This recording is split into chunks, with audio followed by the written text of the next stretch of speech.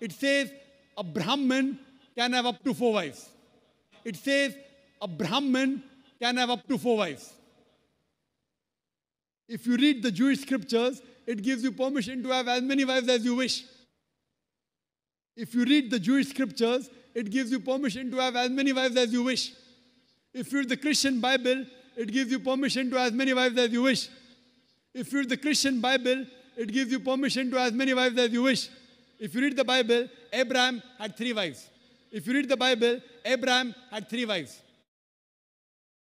Solomon, how many wives he had? He had 700 wives.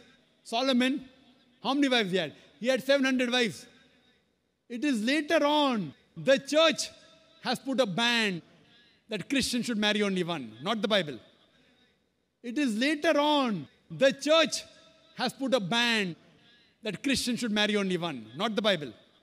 It is the Jewish community married more than one wife. It is the Jewish community married more than one wife. It was in 1950 that Chief Rabbi passed a synod that Jews should marry only one. It was in 1950 that Chief Rabbi passed a synod that Jews should marry only one. So it is the rabbi, not the Jewish scriptures. So it is the rabbi, not the Jewish scriptures. And according to Hindu scriptures, you can marry as many as you wish.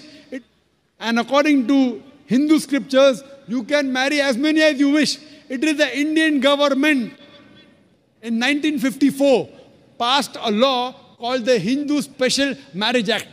It is the Indian government in 1954 passed a law called the Hindu Special Marriage Act.